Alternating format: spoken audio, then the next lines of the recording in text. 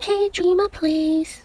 Hi guys, welcome back to my channel. Today we'll be checking out Lina's hero memory board. This is the final tier. I'm using a range comp, but later on I'll show you guys a DPS comp as well. And I personally prefer the range comp because of the fact that the succubi that you will be facing, they do quite fast charging AoE damage. So you do want to try to outrun them, but with range heroes, because they are attacking from a distance, you are kind of, already away from the succubi, so you can actually outrun the charging pretty easily, and you will survive, higher tendency to survive basically. So before you go meet the succubi, you will be fighting a lot of these zombies, okay, and it's not gonna be too difficult, honestly, overall.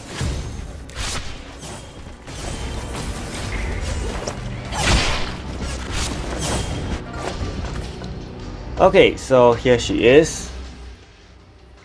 Unlike how the succubi in chapter 5 function, she is alone at first, okay, but she will very quickly cast this AoE damage, which you have to outrun. As you can see, I didn't manage to, but just be prepared, because for me, I did this on my second try, and then I kind of positioned Karin away in such that I didn't have time to regroup my heroes fast enough. But after watching this video, I'm sure you will expect her to use the AoE, so get ready to move out of, the range before she even uses it. And as you saw, she will summon her two sisters.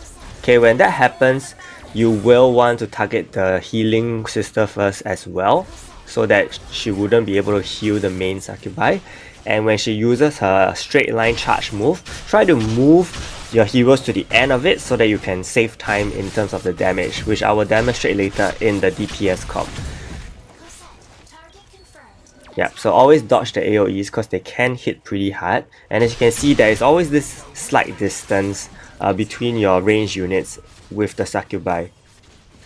Yeah, as in this case, move them to the end so that you can immediately start damaging the succubi when she dashes over.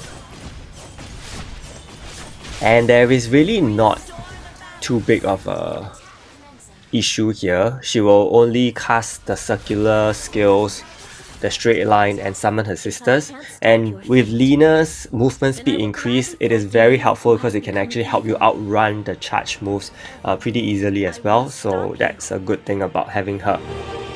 If I can't change the future, then I shall create a new one on my own. I will protect the fate of the world I love. Okay, so that was the range team. I will now demonstrate a DPS team.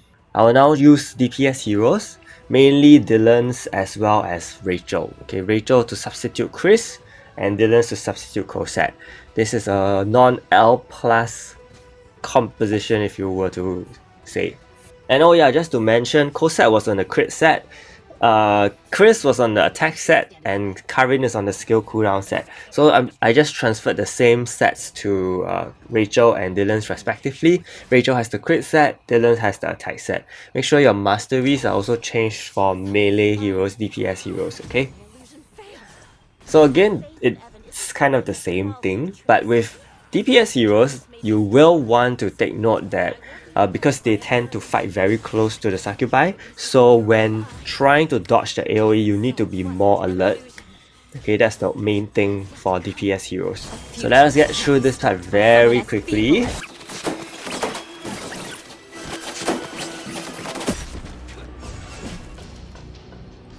Okay, yeah, so in this case, as you know, Dylan's will jump behind the succubi. Make sure you quickly outrun this. You may not outrun it, okay, because all your heroes are a little far.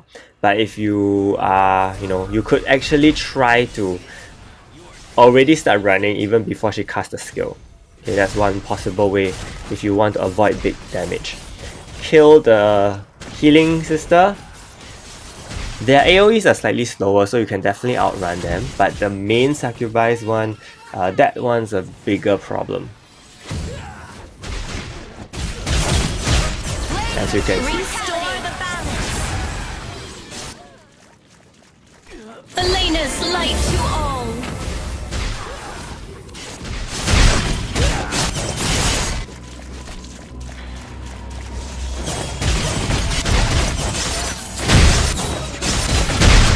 most of the battle, you could just, chill, okay, and take note of her skill cooldown so that you know when exactly to run, and then you have a better idea of which skill she's gonna use next, and you can better prepare yourself in that sense. And I'm kind of keeping the target screen up because, as you can see here, previously in the range comp, I didn't face an issue where he summoned her sisters again for the second time.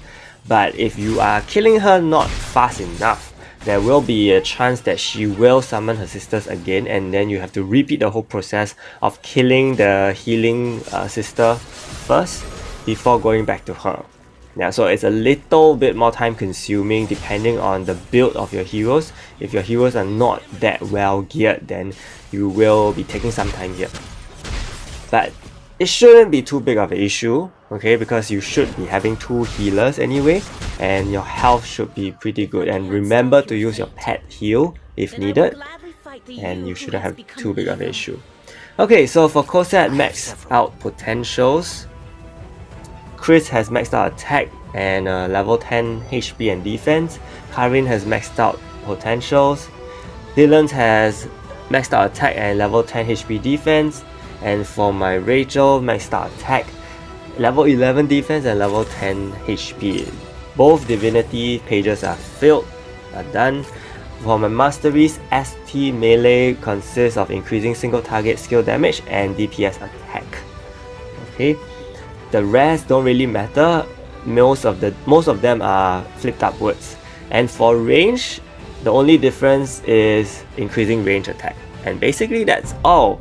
And I hope this video helped, and if it did, do give it a like and subscribe to my channel. Big shout out to my channel members Tom, Jeremy, Nick, Gonzalo, Fahas Chilling, Yamaki, Bilal, Sai, Kevin and Valence for their support. Stay tuned for more videos. Thank you so much and see you!